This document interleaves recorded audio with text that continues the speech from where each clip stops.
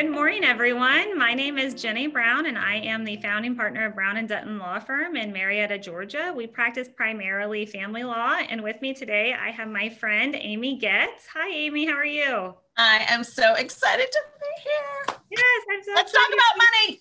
Yes. I usually see you in person, but today we're virtual, which is totally fine. That's right. But Amy is a CPA. She is with IRC Wealth, and she is also a financial advisor. And something that we're going to talk about today and try to really focus on is financial independence and what that looks like for each person, whether you're going through divorce, whether you're, a young married couple or a single parent. And so, Amy, could you just take a minute and introduce yourself and tell us a little bit about you and your story and, your clientele? Just give us a little background. Yes, I would love to. Thank you so much for having me. I'm super grateful to be here. So like she said, I'm Amy Getz. I'm a financial advisor with IRC Wealth. I'm also a CPA because in my former life, I focused on accounting, and I'm also a certified divorce financial analyst, which is just someone who helps negotiate the financial territory of a divorce. And so I work for IRC Wealth, but I'm also, I like to say, the billboard for them because I've been a client for over a decade. That's how I came to know them. I was a stay-at-home mom for over a decade as well. I had 3 kids in 4 years. So now I am the proud mom of 3 teenagers. And at some point, I decided it was time for me to reinvent my career. And being a financial advisor was a beautiful gift handed to me by the CEO of IRC Wealth. It completely aligns with my values and who I am. I not only walk the walk, I talk the talk, or however you want to go opposite that. But I have been working my own financial plan for a very long time. And it is absolutely what I believe in and what I teach and what I hope is for everyone. I truly believe wealth and financial freedom are for everyone. And I think people sort of struggle with that concept. And as someone who spends her life in finance and money, it is possible for you. It's possible for all of us. And so I would love to just make sure that that message is shared, that financial freedom is for everyone. And even more importantly, I am an advocate of women for sure. And I do believe wealthy women change the world. So I think we need to start having the conversation about money and profits and recognizing that when money is in the hands of good people, great things happen. Yeah, definitely. And I think that one thing that I want to address just from the onset is the elephant in the room, right? People don't like talking about money. I mean, it's something that I have to talk about with our clients day in and day out because it's such a fundamental part of divorce and custody and all of that. But in regular life, people don't like to talk about money. They ignore it because it's a stressor or it's a taboo topic. So how do you start to overcome that hurdle of getting comfortable either with your spouse or with a professional about talking about money? I love this question. I love this topic because I feel like what we need to do is normalize money. I think people also need to recognize their limiting beliefs around money and where those come from. A lot of times we subconsciously adopt the beliefs of others, specifically our parents or caregivers. And we actually look at the language and the behavior that was modeled in our childhood, and we tend to adopt those beliefs. But when we actually sit down and really look at our limiting beliefs around money, we recognize that they often aren't true. For instance, you have to work really hard to be wealthy. Well, I would argue that the folks that are working, fixing our streets in the middle of the summer heat, they're working really, really hard. And those aren't necessarily the most financially successful people in our world. And so I just want people to really take a moment and analyze their limiting beliefs around money and recognize that it's okay to talk about it. I think as we had briefly chatted before, people think about money and finances as like the monster under the bed, and they make it out to be such a huge deal in their head, something that's not okay. But really, we all know when you turn the lights on and peek under the bed, there's never really a monster. So it's really just about being honest with yourself and recognizing that knowing that information is powerful. It's also just feedback. It's just the ability to help you make a great future choice.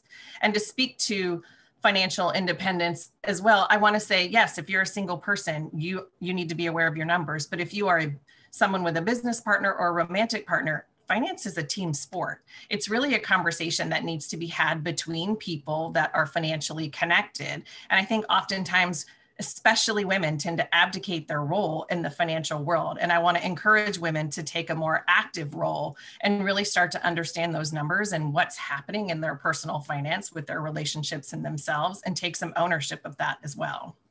Yeah, it's interesting because what you said is so true, that we take so much of what we believe about finances from our parents, and whether we adopt and mirror them, or whether we go the total opposite way and try to be nothing like them, and then you're on the other side of the spectrum. You're learning from your experience, and your spouse or whoever you are, trying to partner with is learning from their experiences, which are totally different from yours. So not having, that same understanding creates a huge problem. And it's one of the biggest factors that ultimately lead to divorce, is that different belief on what is acceptable with money. But another thing that I think a lot of people think is only rich people can invest, right? So I have to have all of this excess money or I don't qualify. Like, I'm wasting my time talking to a financial advisor, or I'm wasting their time. Is that true? I mean, do you think, you have to be in this category to invest? Absolutely not. And I love to shake this myth up, because I think people have, like you said, the idea that if I don't have, 4 or 5 or 6 figures to invest, then it's not worth it. And what I would argue that it's absolutely important for you to start somewhere. And I recognize that we're in all different financial positions in life. But what I would also say is everyone has the opportunity. And we can start as small as taking $20 a paycheck and starting to put that away in a savings account. Eventually, that money keeps growing. And what I think is more important is that it allows you to start to prioritize yourself and your financial future. And I think that's the bigger gain from starting to invest in a small way, is recognizing that you are putting yourself first in the role with money. And I think what happens is I love for people to start investing, and we can, maybe get into this future in a little bit later, but, a financial plan, a spending plan. People start to, quiver when I say budget. So I don't, because what I want to talk about is the ability to look at your number, look at what's coming in and look at what's going out, and anything that's left, I want you to consider to invest that money. And I say that because I also want you to consider making it an automatic investment. The number one way that I see people grow wealthy in my firm and the clients that I work with is that they've set it up so that it is mindless. They set it up so they are investing in their 401k, that automatic transfers are happening into their savings account, their investment account. They're automating their savings, because that is the quickest way to become a millionaire, is when you just take it off the top and recognize that you're going to live on the difference. And I think as Americans, we tend to make more, spend more, make more, spend more. And what I would encourage people to do is to really look at their lifestyle, be comfortable with their lifestyle, and recognize that when you make more, sure, enjoy a little bit, but start to save more as well. It should actually feel a little bit like a stretch. I mean, I don't want it to be painful and hurt, but it should be a little bit of a stretch. And as Americans, as humans, really, we'll tell ourselves we'll save what's left over at the end of the month, but it just starts to seem like everyone is energetically aligned to spend what's in their checking account, and it never actually makes its way over when you're doing a manual transfer to the savings. So I would encourage people to automatically set up saving amounts, and you can do multiple ones. I have one that goes to a house emergency fund. I have one that goes to just a general cash savings fund, one that goes to an after-tax brokerage account, in addition to my 401k. And then I love to squirrel away money. So I'll even have like a vacation fund, set up at my savings account, those sorts of things. But when you start to put money away, you start to get comfortable with it and you almost don't miss it. And so start somewhere, but start making it a stretch. And then when that gets comfortable, add a little more to it. And that's how you're going to grow your wealth and have it not be a painful, journey, is what I'm trying to say. When I think one thing that you and I have talked about before is that we're going to stick with spending plan, because I actually like it better than budget as well. Everyone does. But people don't know where their money goes. And it's not an income thing. It's not even an education thing. I've had clients that make $50,000, and I've had clients that make $500,000 a year. And the story remains the same of, as far as dollar per dollar, people don't know where it goes. And so really sitting down and figuring out just what you said, like what is important to you? If Starbucks is important to you, or if nails are important to you, you don't necessarily have to not do those to invest. You just have to fit that in to your plan and have a plan of, okay, I'm going to do this, but the plan is not, hey, what's ever left, I will put away, because there's nothing left. Just like you're saying, and we spend what we have. I absolutely agree with you. And I think people need to focus on what brings them joy. I always like to say, if it doesn't bring you joy or money, then really, why are you doing it? So focus on what brings you joy. And if you're the person that loves a Starbucks in the morning, put that into your spending plan. That's not maybe what brings me joy, and I don't do that, but that's what brings you joy. And you have to be happy in your life. I don't want anyone to live on the quote beanies and weenies diet to get ahead. What I want you to do is live within your means, add some things in that bring you joy, but then also evaluate your other spending to say, you know what, I'm wasting my money over here. I don't actually use the gym membership, or really going out to eat isn't a big deal for me. I just haven't made a priority to cook. I like to cook. So it's really sort of reallocating the things that bring you joy, looking at your numbers. It's taking the mystery out of it. And it takes maybe, 30, 60, 90 days of tracking it, and then you start to get more comfortable. But as we have talked about, people oftentimes have no idea how much they're spending on things that are frivolous, that it's routine. And I think take charge of that and give it an evaluation. I'm not saying track every penny for the rest of your life. What I'm saying is to get a handle on where it is. And I would encourage you to do this maybe once a year at a period of time, certainly not around the holidays. That's a different, period of time, but track your spending. It sort of is a reset. It gets you back on track, but you have to prioritize your savings in your spending plan, in addition to the things that bring you joy and your fixed expenses. So if Starbucks is your thing, I love some nails, so that's factored into my spending plan. I love travel. I have a vacation travel fund because that's important to me, but that's not more important than saving for my future. So that's also included in my spending plan. So the typical client or the typical, situation that we see is very often, whether you have one working spouse or two, you're going from one household to two in a divorce 100% of the time. And so you might have had two incomes in that house, but you only had one house, or you may have had one, but either way about it, you're doubling your expenses with the same amount of income. So what would you say is the biggest tip to people who are really going through that transition of how do I start to prepare for my future beyond, just knowing that I'm getting out of the situation, right? What are the first steps? What can they do? What would you suggest? So actually my first suggestion is to really recognize that the space that you're going to be in is temporary. It's not permanent. So it might be a little more difficult in the beginning as the transition happens, but just recognize that that's not where you're going to be in 2, 3, 4, and 5 years. So honor the place that is stressful, that is new territory, but also remind yourself that this is only where I'm starting. It's not where I'm ending. I think, again, we've said it several times, but it's important to know your numbers. It's important to recognize. And when I'm counseling someone who's in a divorce situation, I actually talk to them not specifically about the period of divorce, but what I try and get them to do is to get in the mindset of looking at what is your life going to look like after the divorce. That's where I want to talk about your spending plan. Do you see yourself living in an apartment or buying a house?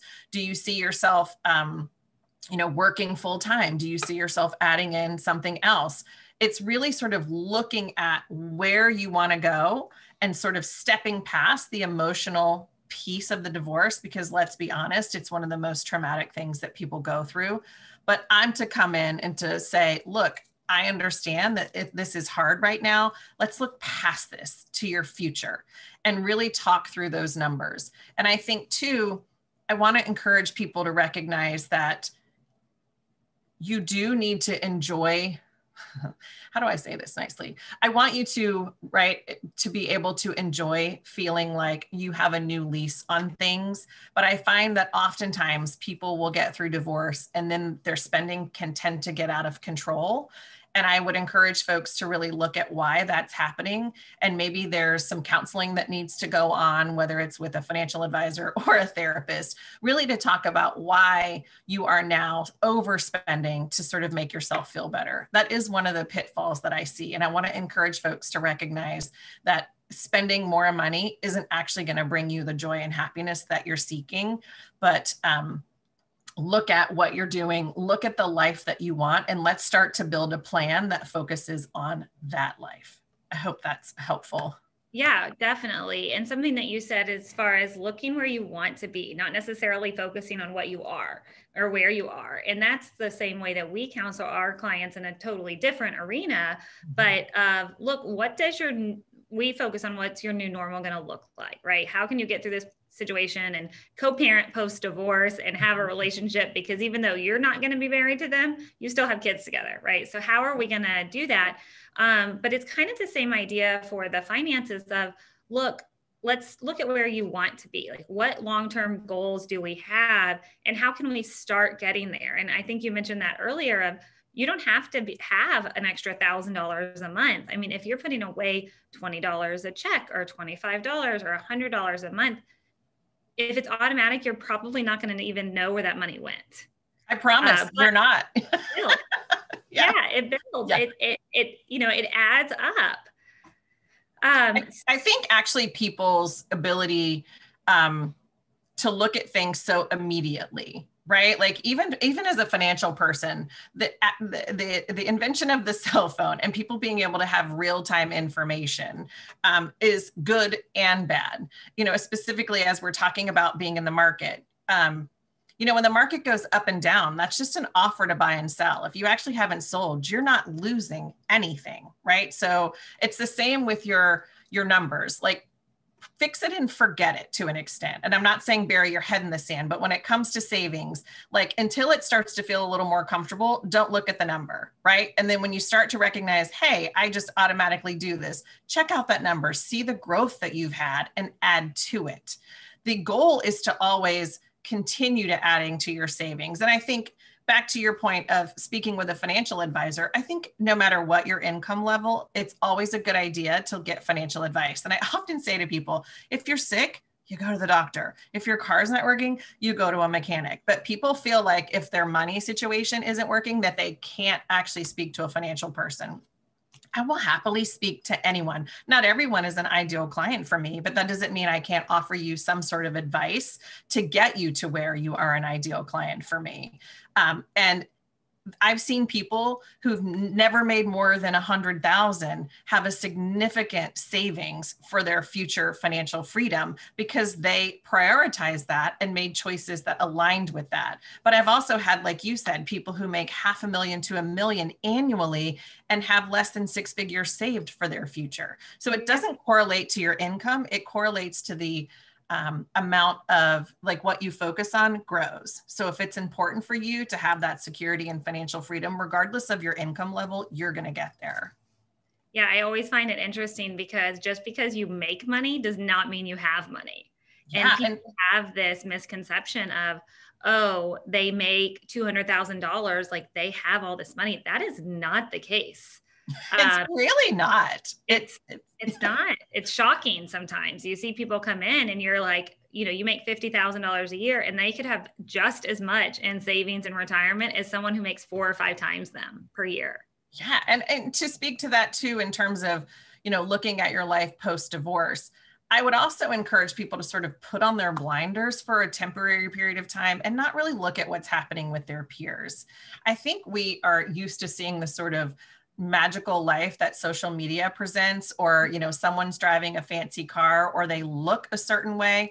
And what I have found is sometimes those are the people that have not managed their money as well as others. So it's a matter of just recognizing that it's what's important to you and not really to look around. I always like to say, listen, it's not about keeping up with the Joneses, because the Joneses are in debt.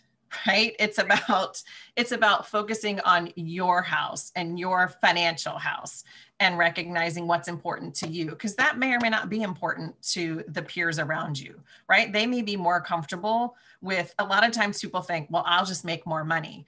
What I have found is that is the case when they're young, but when they're in their 40s and in their 50s, they start to get tired and they recognize that they missed the opportunity to save when it was so much easier to earn that income. And we're playing catch up at that time. So I would encourage all of, especially younger people, don't wait until you feel like you have money to invest to start investing. Again, it goes back to those small amounts. Just start somewhere, build that muscle, and continue to increase those amounts.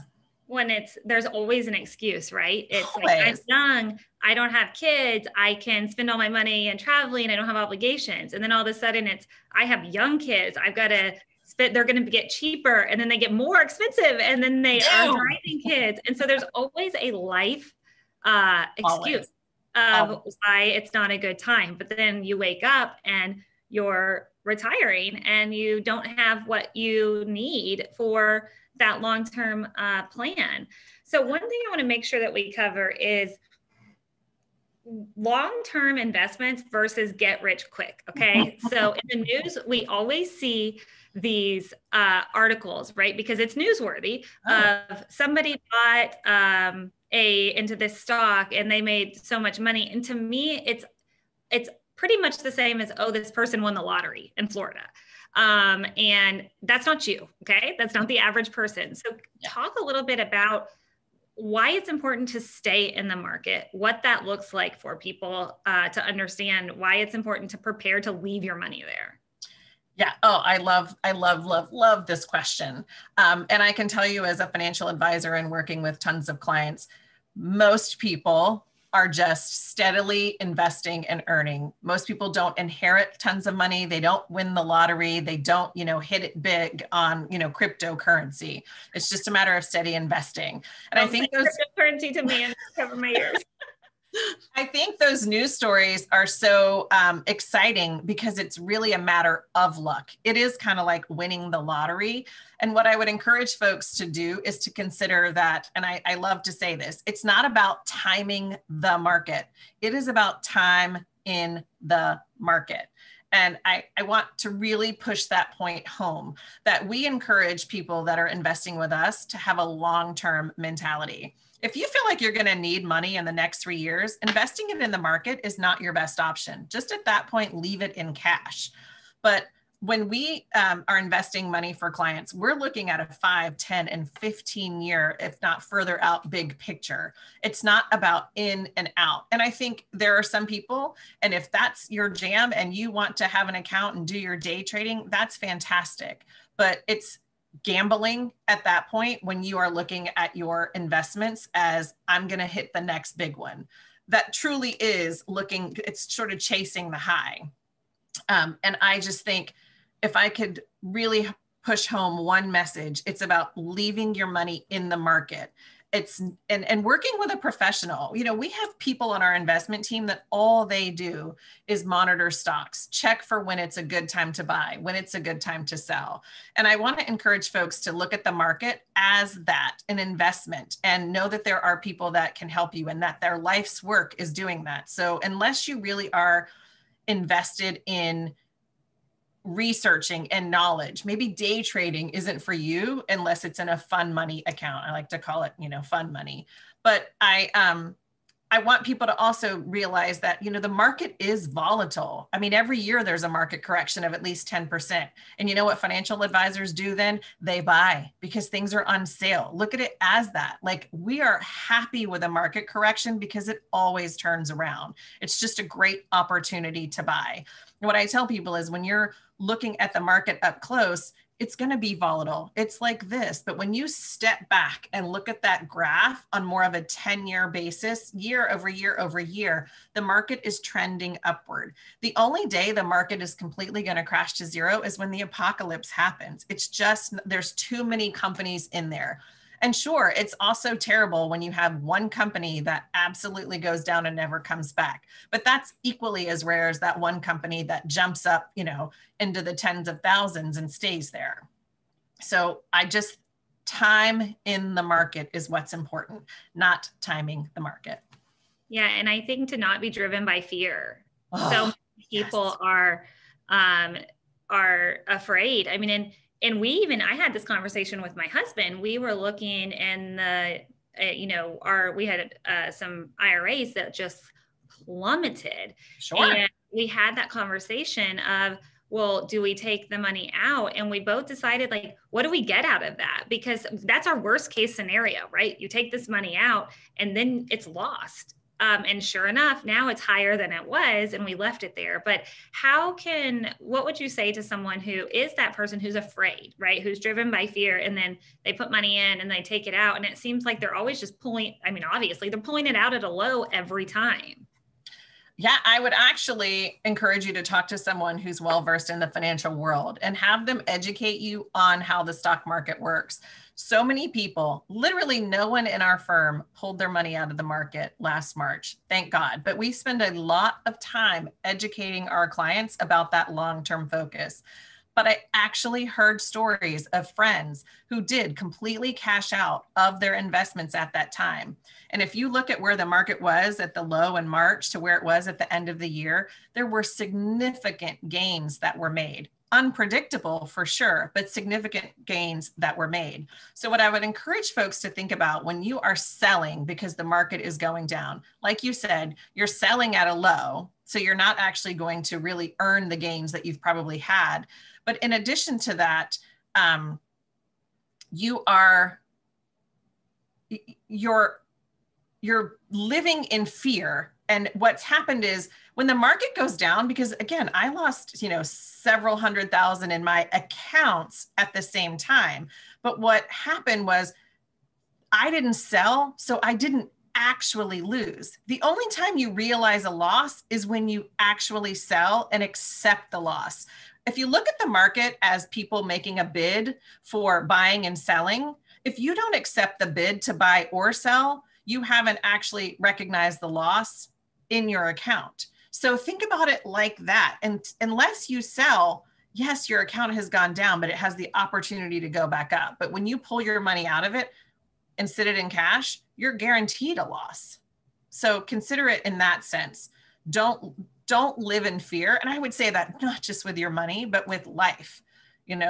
That's when you're driven by fear, you're making emotional choices, and those aren't always the most rational. So educate yourself, speak to someone who is versed in it, and have them offer you some comfort at that time.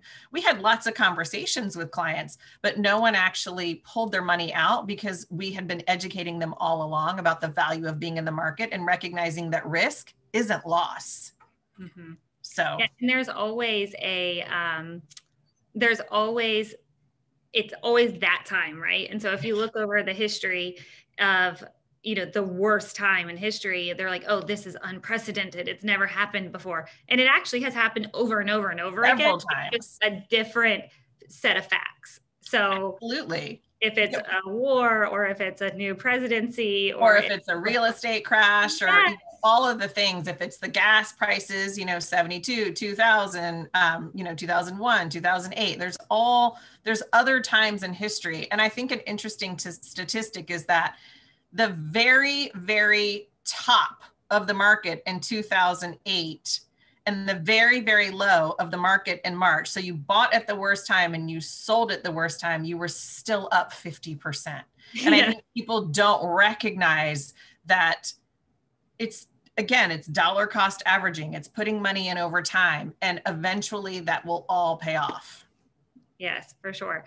Last question. What is your favorite thing about what you do in educating people on finances and a financial advisor? What's your favorite part? What is your joy? My absolute joy is specifically, I love to work with anyone. I love to work with women who feel like they don't have financial power, that they don't know. And when they come in and they work with us, you know, watching their shoulders kind of come out of their ears and start to relax and have them know that their financial future is secure is literally the joy for me. I had a woman who, and I've told her this actually, that was a client of ours that was going through a divorce. And she's the reason I went and got my certified divorce financial analyst certificate, because just watching her just lighten brought me such joy, and realized that I am giving good back into the world. I will say this as a side note, you know, I don't sell insurance products. I don't sell fear. What we do is manage your assets, and we sell hope for your future. So we're paid to manage your assets. We're not paid for financial plans. We're not paid for commission-based products. And that to me is also where I feel like I live in my integrity, because I'm doing just exactly what's right for the client and helping them grow their wealth. So I think it's, and it's the fact that I'm living proof. I have worked my own financial plan. I've literally done every step that I'm advising others to do and seen it change my life, which in turn changes the generational wealth of my family. And I think to me, that is super important. Changing generational wealth is changing lives. And I don't take that for granted. And it is a beautiful gift that I get to help people through those limiting beliefs around money and help them create a better future for themselves and their family. Awesome. Well, Amy, thank you so much for your time today. I think it's so important that we talk about money, that we talk about money publicly, that people get more comfortable with talking about it and feeling comfortable with educating themselves and knowing when to say, I don't know what to do. I mean, I learn new things all the time, and I'm in a profession that deals with money day in and day out. And there's all the time, I'm like, I've never even heard of that. So I think that people need to recognize, look, you don't know it all. And if your plan is just putting money in a savings account, there's so many other things that you could be doing to help you, your family, your future, your children, all of that. So I appreciate your time. I always enjoy talking to you. Thank you. Same. I will be obviously sharing your information so anyone can reach out to you, but thank you so much for your time today. Thank you. I've had an absolute joy being here. It brought me joy. So it says it's a yes, right? Yes, it's a yes. All right. Well, thanks, Amy. Have a good day. You too. Bye-bye. Bye.